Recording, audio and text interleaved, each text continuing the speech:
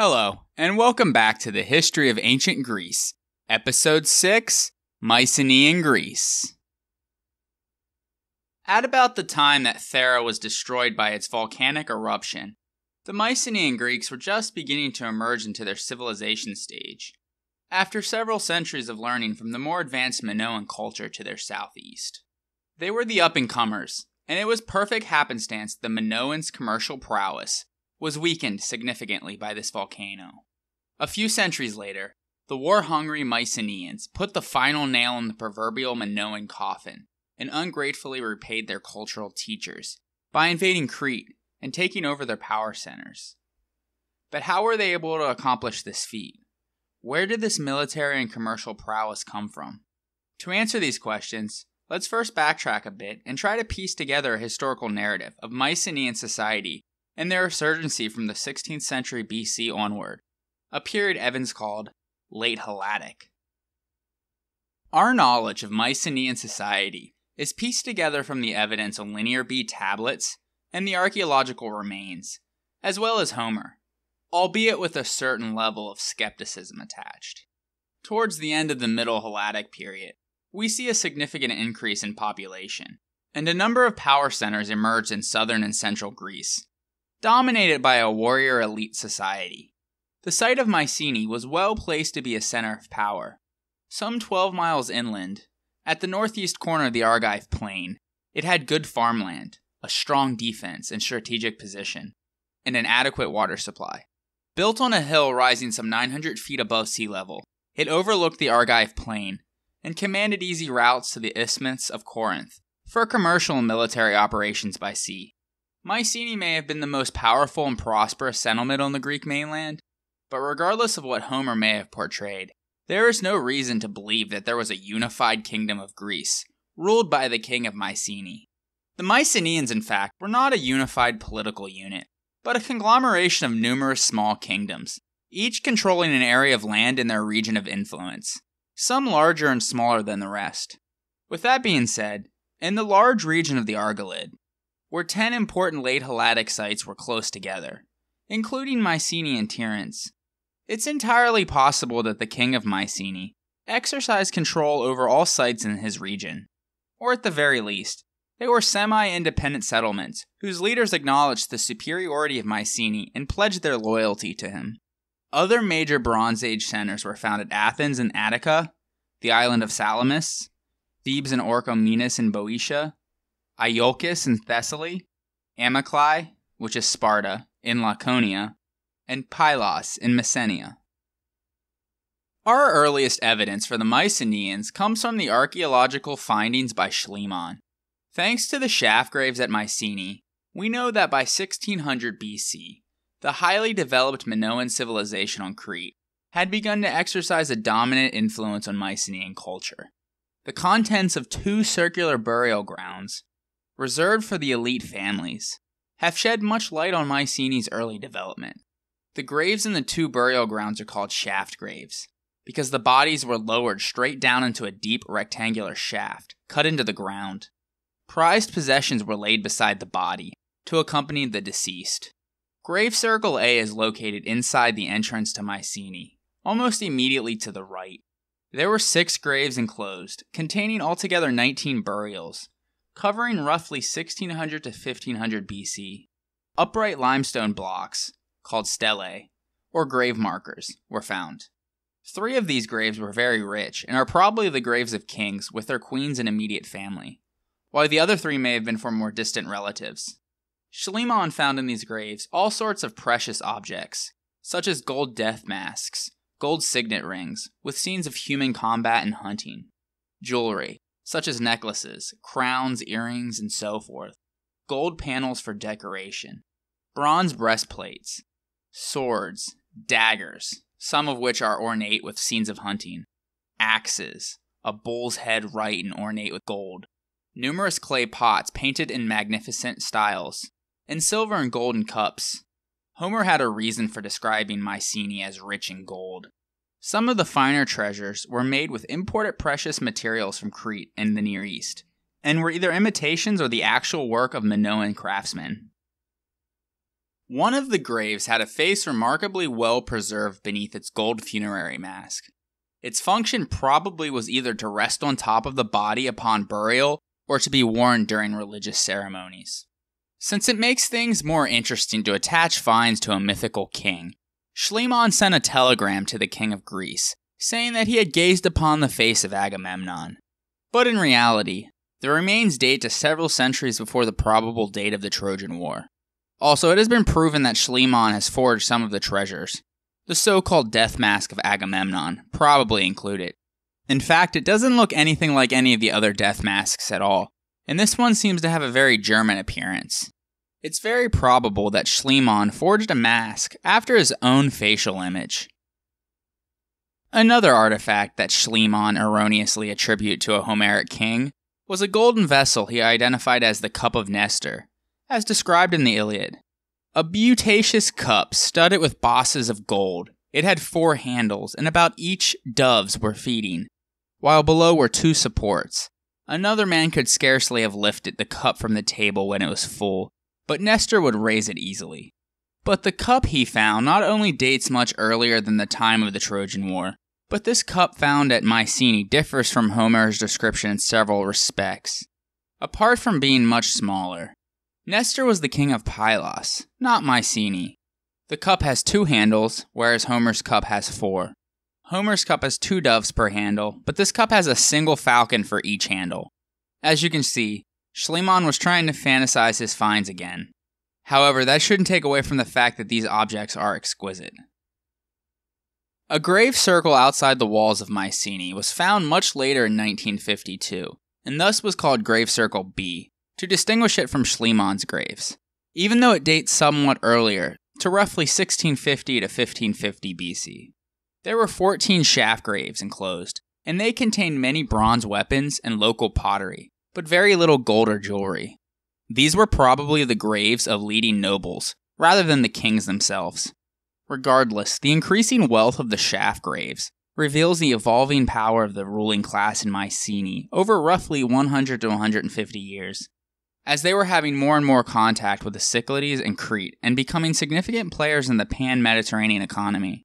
Mycenaean presence appears to also be depicted in a fresco at Akrotiri, which possibly displays many warriors in Mycenaean helmets. How this wealth was suddenly accumulated at Mycenae is unknown. The weaponry underscores the people's warlike nature, so the wealth may have come from pirating or mercenary activities. One interesting theory states that the Mycenaeans fought as mercenaries in Egypt during the 16th century BC, a time when the Egyptians threw off Hyksos rule and established native control of the country, and sparked what is called the New Kingdom of Egypt. It's entirely plausible that the Mycenaeans would have been recruited and well paid for with gold for their services in this endeavor. The Mycenaeans could have been annoying enough as pirates that the Egyptians felt the need to eliminate them by hiring them. But this is all just conjecture. Although there's evidence that the Mycenaeans were employed by the Egyptians later as mercenaries, there's no way of knowing if it was early enough to account for these hoards of gold. Whatever the reason, they were definitely getting rich from something, somewhere.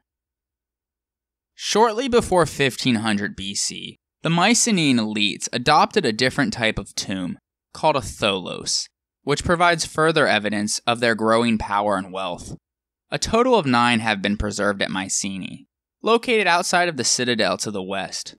Tholoi, the plural, have been found throughout Greece and were the highest achievement of Mycenaean engineering. They were very large round chambers, shaped like beehives, cut into a hillside. Their centers rose almost 50 feet above the ground and almost 50 feet in diameter. The vault of the tholos implements the corbelled vaulting technique, but in a circular course. They got such a high height because smaller stones were used. The high vaulted burial and ceremonial chamber was approached through a long stone-lined passageway, called a dromos, and huge bronze doors, and was covered by an earthen mound to look like a hill. The dromos would have been filled in as a means to prevent tomb raiding, although they still had varying degrees of success.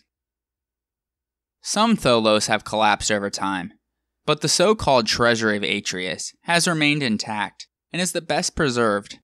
Mentioned and named by Pausanias, it was still visible when Schliemann discovered it. The tomb probably has no relationship with Atreus. More on him later, as archaeologists believe it is dated much earlier. Its entrance had a lintel block weighing 120 tons and an invisible relieving triangle. The 16.5 feet high door frame was covered with green veneer and had elaborate columns. This was the largest dome until the construction of the Roman Pantheon. The burial chamber was actually a side chamber. Based upon the rich goods that he found, Schliemann called these tholos tombs as treasuries. The tholos represents the height of Mycenaean upper-class ostentation. We may see it as a conspicuous statement of their arrival on the wider Mediterranean scene. Unfortunately, most of the tholoi were robbed centuries ago, but the few that remained intact have yielded burial gifts even more bountiful and beautiful than those of the shaft graves. The royal families that owned these tombs were far richer and more thoroughly Minoanized. Many of the later burials in the tholoi overlap in time with the construction of the great palaces in the 14th and 13th centuries BC, whose ruins we can still see today. The best preserved palaces are found at Pylos and Tiryns, while Mycenae is only partially preserved. Thebes and Orchomenos have only been partially exposed, since both are buried under modern buildings in the busiest center of town. On the other hand, the Bronze Age palace at Athens has been almost completely destroyed. A substantial building has been unearthed at Dimini in Thessaly, believed to be ancient Iolcos, but is not big enough to be considered a palace.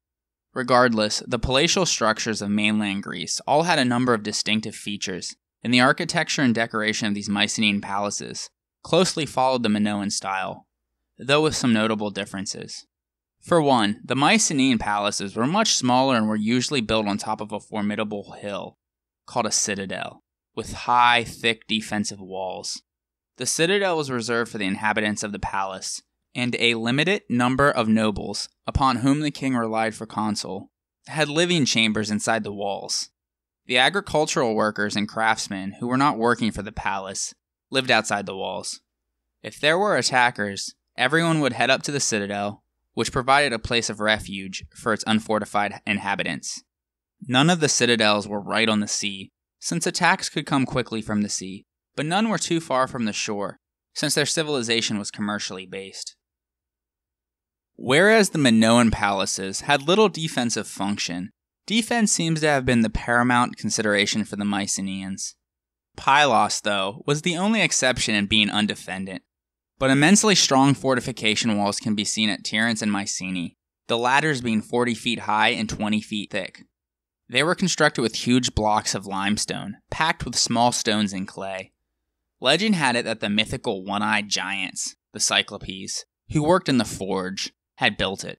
Thus they were called Cyclopean walls by later Greek visitors. The fortifications were well engineered, taking full advantage of the natural slopes.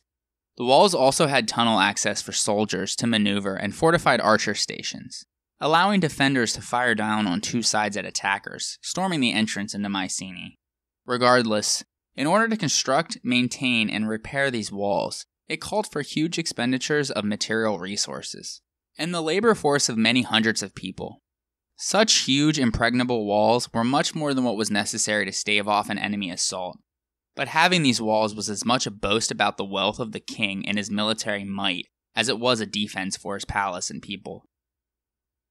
The Lion's Gate, so called due to the famous 9.5-foot relief of two lions in profile, flanking a Minoan column, sits above the entrance at Mycenae. It compares to the gates of the Hittite capital of Hattusa. Their heads are missing though. Pausanias describes them as being lions, but he didn't mention if their heads were there at that time or not, which leads some scholars to suspect that they may have been sphinxes in typical Near Eastern tradition. A sphinx had the body of a lion and a head of a human. The Mycenaeans also utilized space within the palaces in one notably different way from the Minoans. In place of the massive open paved courtyard of the Minoan complexes, which were probably used for religious spectacles, the Mycenaeans had a considerably smaller courtyard and made the focus of their palace the Megaron, a large rectangular great hall. It was the heart of the palace and was entered by a vestibule and portico in the front. In the middle stood a large, raised circular hearth, flanked by 4 columns that supported the roof. A kind of chimney was built into the roof above the hearth to allow smoke to escape. For the Mycenaeans, the Megaron was the ceremonial center of the palace. as it was here that the king received distinguished visitors and took counsel with his advisors, where royal banquets were held and public sacrifices were made. The Megaron at Pylos is the best preserved of all Mycenaean sites. Located around the Megaron is a group of courtyards that lead to smaller rooms for storerooms, workshops, reception halls, and living quarters. The staircases in the palace at Pylos indicate that the palace had 2 stories. The private quarters of the royal family were presumably located on the 2nd floor. The iconography of the palaces is remarkably uniform throughout Greece. In the case of Pylos and Tiryns, the palaces are decorated with brightly colored frescoes on the walls, roof beams, ceilings, and floor, focusing on marine life, such as octopi, fish, and dolphins, which strongly resembles those at Knossos, showing even more Minoan artistic influence on the mainland Greeks. In general, Mycenaean palaces have yielded a wealth of fragmentary frescoes. There was also a different attitude toward lighting. The light wells designed to give as much light as possible to Minoan rooms are not found in Mycenaean palaces, which must have been considerably darker. Regardless, the Mycenaean palaces provided their inhabitants a standard of luxury, refinement, and beauty, almost as high as that of the Minoans. Although they had fewer rooms and lacked some of the architectural embellishments of the Minoans, the Mycenaean palaces boasted such Minoan achievements as indoor plumbing and beautiful wall paintings. Although Mycenaean frescoes were heavily influenced by Minoan artistic style, the nature-loving depictions of the Minoans were replaced by images of nature and animals, but in their relation to man. Furthermore, they show a preference for martial themes, such as personal combats, sieges, and hunting scenes. The Linear B tablets help to shed light on the Mycenaean palace system of administration. These clay tablets were preserved only because they were baked in the fires that destroyed the palaces. There'll be more on that later. What we have, in other words, are palace scribes' notes on personnel and production, which pertain to only a small part of the last year of the palaces where they were found. Nonetheless, they reveal much about the day-to-day administrative details of the highly regimented production and distribution system of the Mycenaean palaces in the late Helladic period. The tablets give us some idea of Mycenaean ruling hierarchy. A Mycenaean king had supreme command over the army and state, just as the Mesopotamian kings and Egyptian pharaohs. They also oversaw all economic and religious activity, but were assisted by a group of bureaucrats, who commanded the servants and recorded the goods.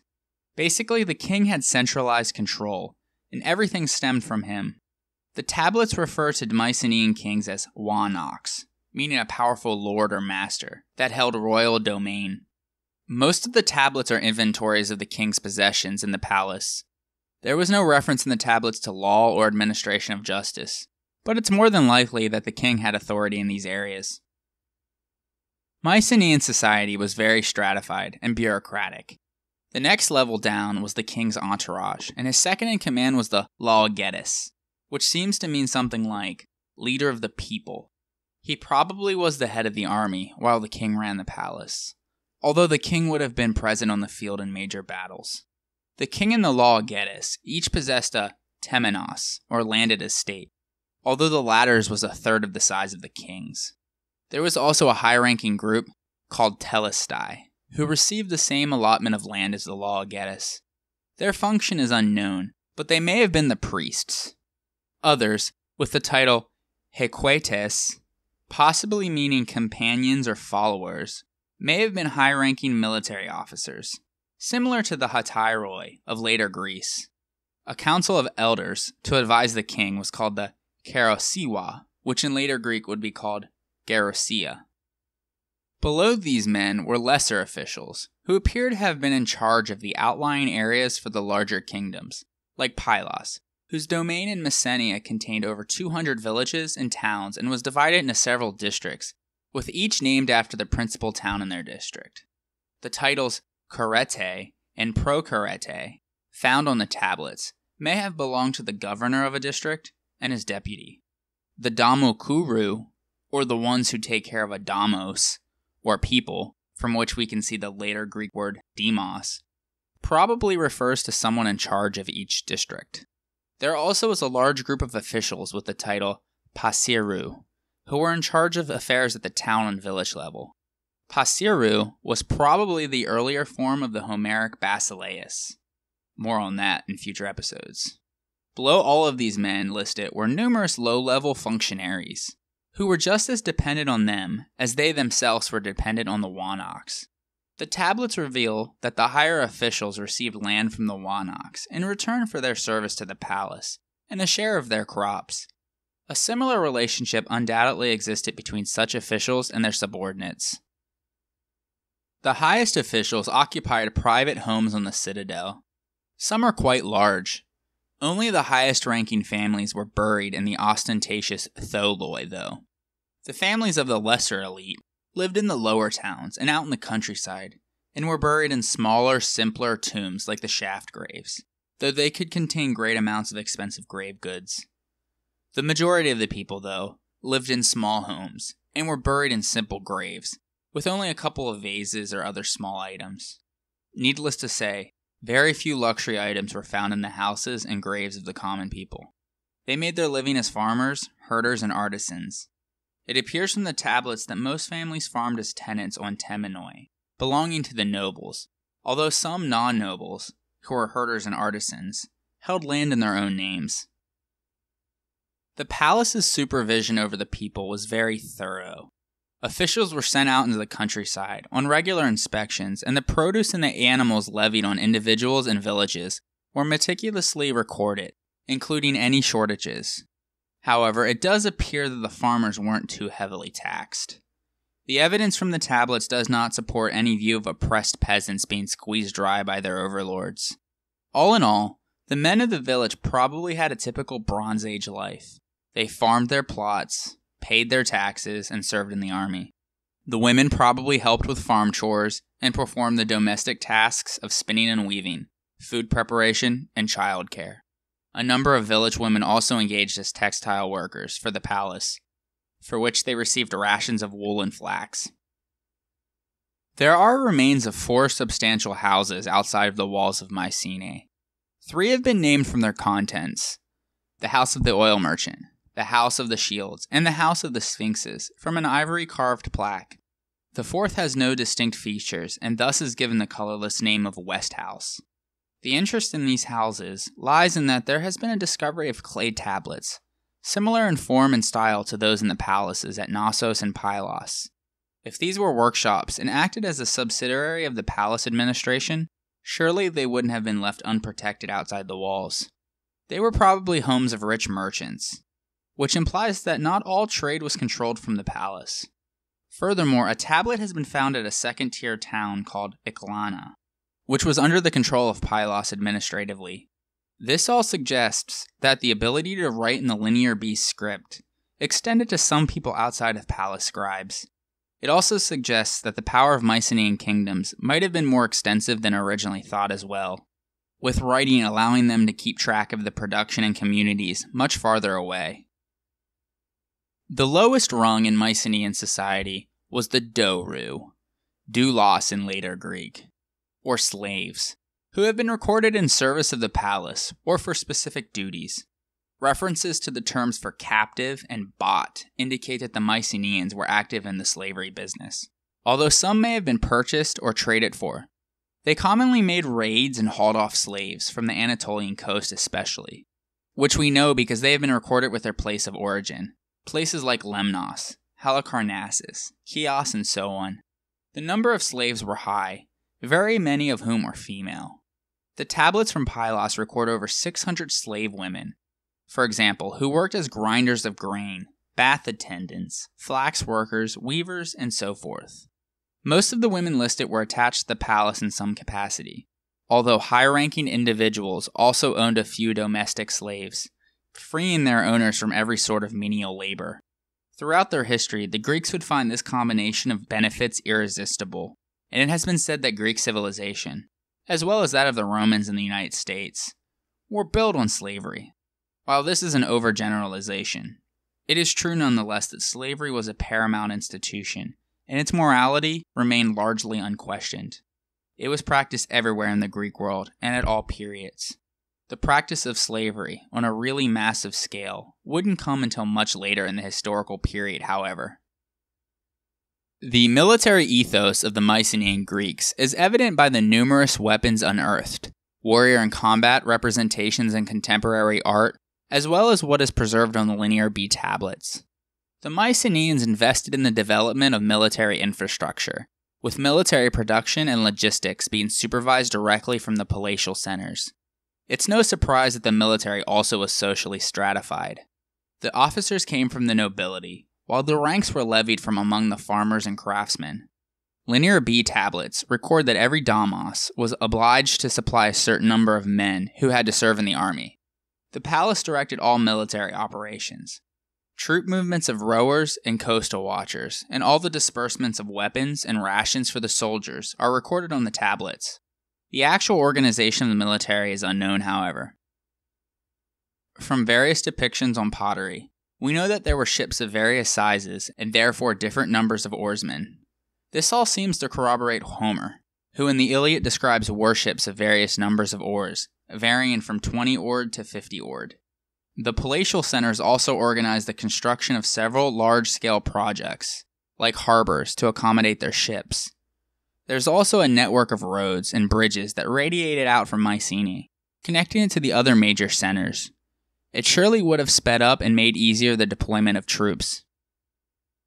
Weapons and armor are well known from material evidence in graves, depictions on paintings, and inventory lists on Linear B tablets. The emphasis on weapons and tombs suggests that the Mycenaean period was one of much fighting, and this is supported by Greek tradition, which remembers feuds within states and between states. Of fighting overseas, we hear only of the war against Troy. There'll be more on that next episode. A complete set of Mycenaean bronze armor found in a tomb from Dendra in the northeastern Peloponnese, dating to the 14th century BC, shows how extensive first-class equipment could be. A Mycenaean warrior wore a complete bronze cuirass, or chest guard, made up of two pieces, for the front and back, an adjustable skirt of bronze plates, bronze greaves, or shin guards, shoulder plates, and a collar. The typical helmet was made out of cut segments of boar tusks, sewn into a leather or cloth backing, with metal cheek pieces. Their shields were made of two types, figure 8 and rectangular. Both were made of wood and oxhide, and were very large in order to shield their entire body. The offensive weapons at their disposal were bronze thrusting swords and daggers, heavier bronze-tipped thrusting spears, lighter throwing javelins, bows and arrows, maces, axes, and slings. How these weapons were combined in battle, and the tactics employed by the commanders is not fully known. However, the use of the sword is well illustrated in scenes of duels on seals and rings, and the astonishing number of swords found in shaft graves makes me believe that one-on-one duels may have been an important element in the battles, although not necessarily as described by Homer. For reasons we will discuss in future episodes, we have to take Homer's account of the Trojan War with a grain of salt in regards to Mycenaean military tactics and formations. During the 13th century BC, there was radical change in Mycenaean weaponry. As weapons became smaller and lighter, the new equipment is most comprehensively illustrated in the warrior vase from Mycenae. It depicts a woman on the far left, waving farewell to a group of soldiers moving away from her. The large body shields were now out of date, replaced by a much smaller shield, usually round with a small segment cut from the bottom. They were made of oxhide and sometimes had a center made of bronze. The helmet is made of leather. The bulky bronze cuirass has given way to a lighter version, presumably made of leather also. The soldiers are wearing a kilt and leather leggings. The only weapon shown is the spear. There is no image of a sword, but it would be dangerous to argue from such pictures as this that the sword was not used. The painter may have not wanted to overcrowd the picture. Armored cavalry fighting was not known in the Bronze Age. However, we do know that the Mycenaeans employed the use of two-wheeled chariots. Because the chariot was light, a pair of horses could carry it, and two passengers for many miles at a pace previously unknown on land. A single horse and rider could go faster, but only for a shorter distance. These revolutionary vehicles, assumed to have been introduced during the Indo-European migrations, first appeared not long after 2000 BC in various Near Eastern societies and made their way to Greece around 1600 BC. after its military use had been perfected by the Hittites most likely. Unlike in the Near East, it is generally believed, however, that in Greece, its military use was restricted to transmitting heavily armored elite warriors to and from the fighting, as described in the Homeric epics, like a taxicab. The man getting dropped off could use his thrusting spear from the chariot or shoot arrows at the enemy.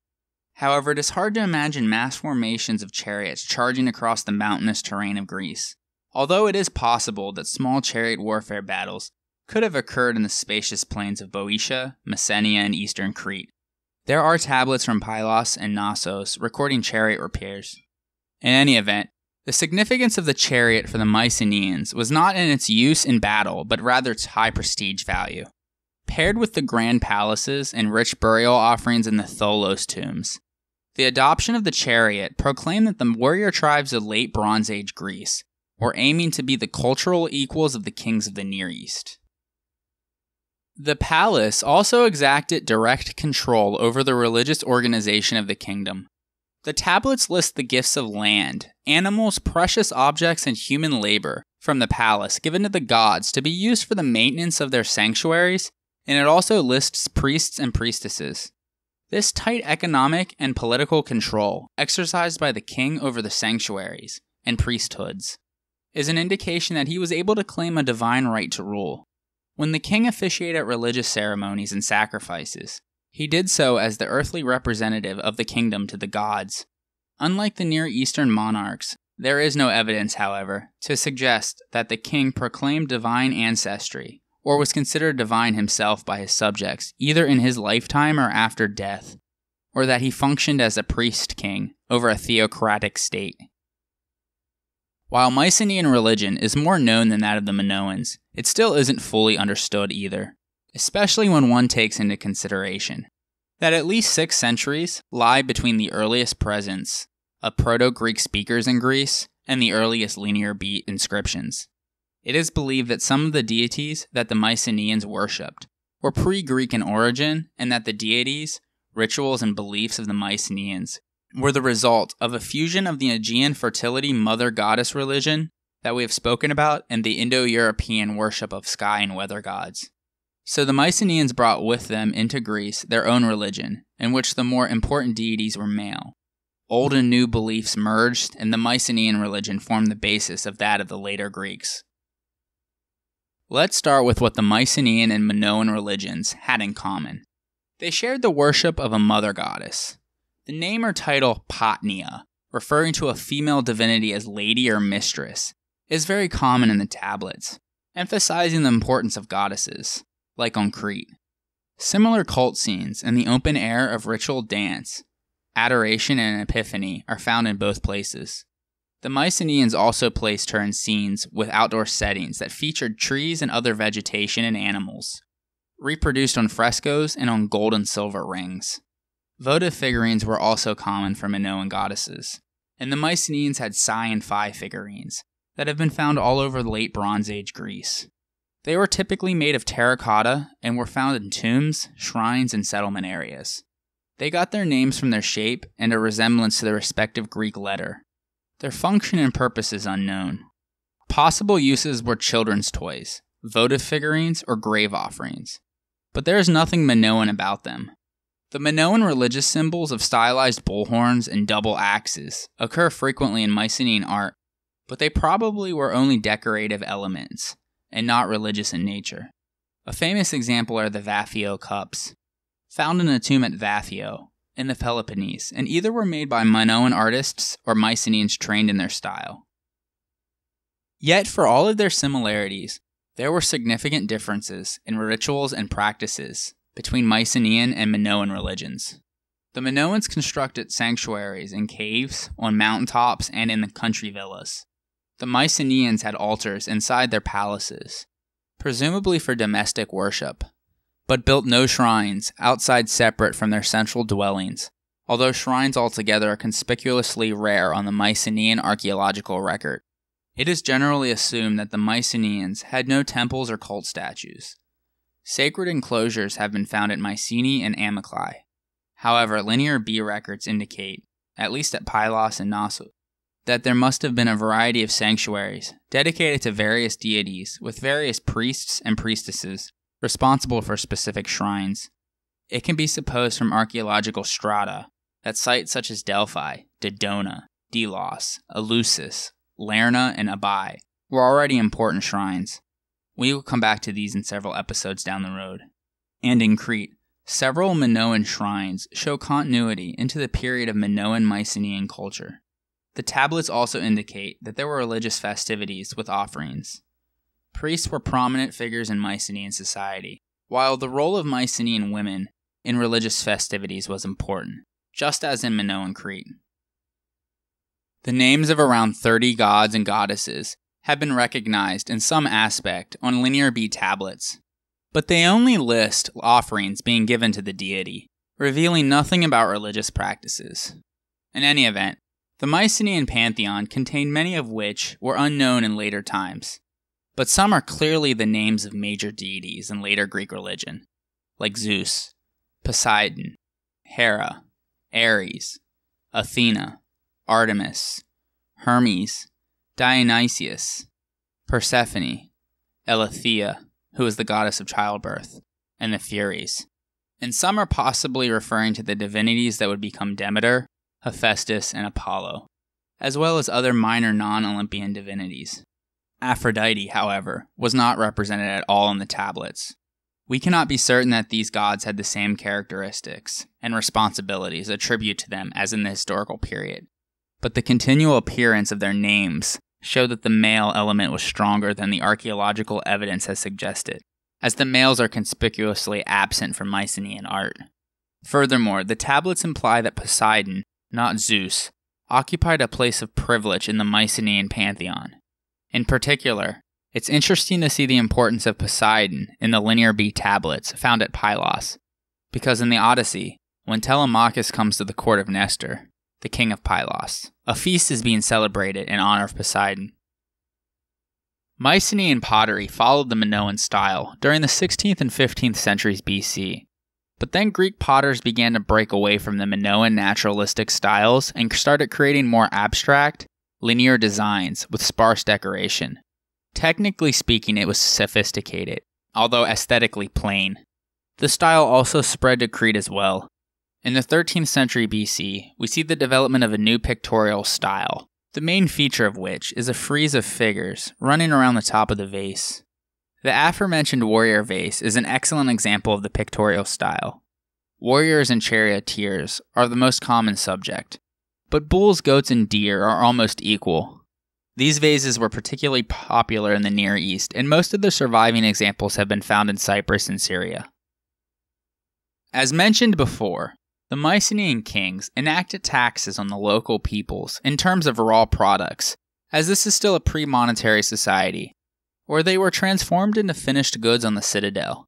Within the walls of Mycenae, there are a number of workshops, and judging by the Linear B tablets, the manufacturing and commercial operations of the Mycenaeans had a surprising degree of size, complexity, and specialization, including potters, masons, goldsmiths, bronze workers, chariot builders, bow makers, armorers, leather workers, wheelwrights, woodcutters, perfume makers, and other artisans. As mentioned before, some women worked in the textile sector as weavers and embroiderers. Some of these were slaves. Some were not. These people are described as wanarkatero, which presumably means belonging to the king, producing exclusively for the palace.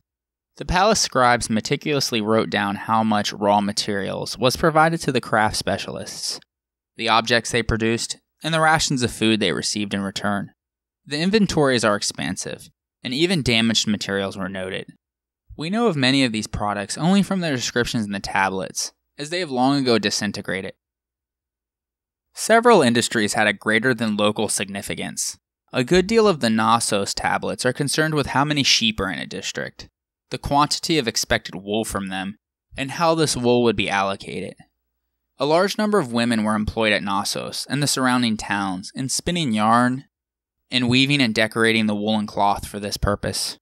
The Wanaks of Pylos also controlled a large textile industry, both in wool and in linen. Metalworking was another important industry at Pylos, where a large number of smiths, around 400, receiving rations of bronze indicates that the production of bronze, including weapons, far exceeded local consumption needs, meaning that they were meant for export. The Mycenaeans were not self-sufficient, as the raw materials for weapons and tools had to come from abroad, and they proved to be very successful traders. The height of their power and prosperity began after they surpassed the Minoans commercially in the Aegean. The size of their manufacturing operations at Pylos and Knossos reveals that textiles and metalwork were the two leading exports of the palace economy, as well as olive oil, wine, hides, leather, and leather products. Luxury items like high-quality painted pottery and jewelry competed well in the international market. It is mainly weapons and pottery, which are virtually indestructible, that have been found in distant places, showing evidence that they engaged in an extended trade network. But the presence of those items means too that other, more perishable goods also reached the trading centers around the Mediterranean. In return, the palaces imported things lacking in Greece, such as copper, tin, gold, ivory, amber, dyes, and spices, as well as foreign varieties of things that they did have, such as wine, textiles, ceramics, and jewelry. However, one would think that with all of these various Mycenaean palaces sending out exports into the Mediterranean, that we would see all sorts of variation. But Mycenaean civilization exhibits a remarkable cultural uniformity, in which a sort of cultural unity could be found from east to west in the Mediterranean Sea. Even the experts find it difficult to determine whether a vase or a dagger, found in Miletus for example, was made locally, or came from a palace workshop in Crete or Greece. Even on the mainland, there is remarkable uniformity of fashions in palace architecture, fortifications, armor, pottery, and burial customs. Although the Mycenaeans were not unified politically, they were definitely unified culturally.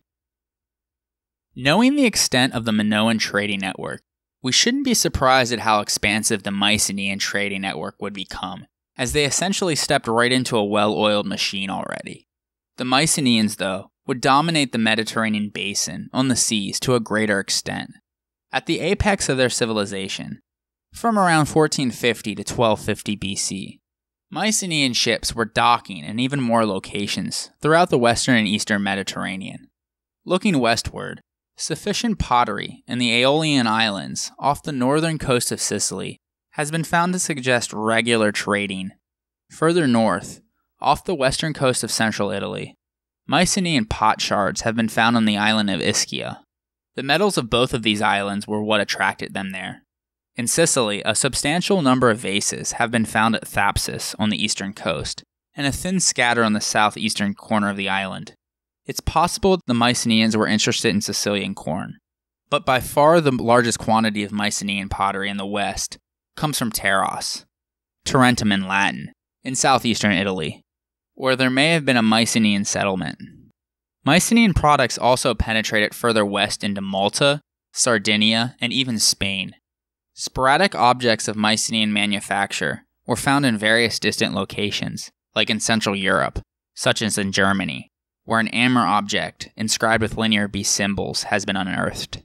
Mycenaean bronze double axes and other objects dating from the 13th century BC have been found in Ireland and England. Looking eastward, the Mycenaeans had established colonies on Rhodes and the southwestern coast of Anatolia. The import of Mycenaean pottery replaced a desire for Minoan in Egypt, Syria, the Levant, and Cyprus. Egypt could supply gold from Nubia, a wide range of exotic stones for jewelry and ornaments, flint for arrowheads, and papyrus, which was invaluable for the making of sails and ropes. From Syria and the Levant came attractive textiles and ivory. Cyprus was the great center of copper production.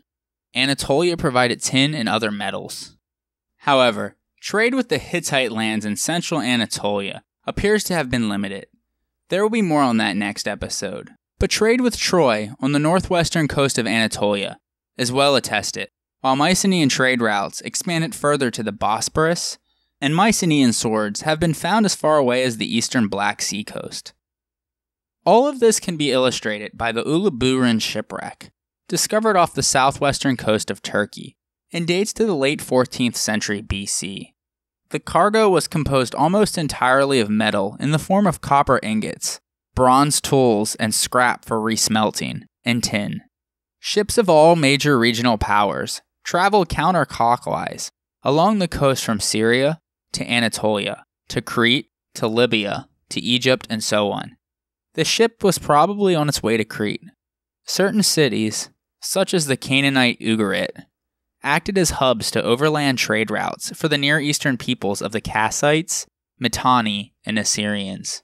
The increase in Mycenaean trade made many in the Eastern Mediterranean very wealthy during the 14th and 13th centuries BC, to the point that they began to catch the attention of the great regional powers, such as the Egyptians and Hittites. The economy and society of Mycenaean civilization flourished for about 400 years, until a series of terrible things began to happen that would lead to its ultimate destruction.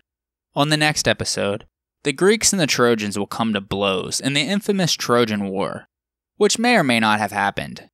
We will briefly discuss the myth in its entirety, and then look at the historical evidence for conflict. But the Trojans weren't the Greeks' biggest concern. Within a century after they laid claim to their dominance in the Aegean Sea, the Greeks would be fighting for their very existence, as an existential threat rained down on their palaces. Where did this threat come from? Find out next time on the History of Ancient Greece, Episode 7, The Late Bronze Age. If you haven't done so yet, please head on over to iTunes and rate and review the show. It would help the podcast to grow immensely. Also, while you're there, subscribe to the show so it comes onto your phone every week. If you don't have iTunes, you can catch the show on SoundCloud, Stitcher, or Google Play. Also, make sure you are checking out the website at thehistoryofancientgreece.com, where I've posted a lot of neat supplementary photos, maps, and charts for each episode. Thanks everyone for your continued support, and I hope you are enjoying the podcast. I would like to give a special thanks to the amazing artist Michael Levy for allowing me to feature his music on this podcast. He transports you to the ancient world, bringing to life the melodies and using the techniques of the past. A new song will be played every episode. This one is titled The Death of Agamemnon, from his album, The Ancient Greek Cathara of Classical Antiquity. If you like what you heard and are curious to learn more about ancient Greek music, check out his website at ancientlyre.com. His albums are available in every major digital music store, including iTunes, Amazon, and Spotify.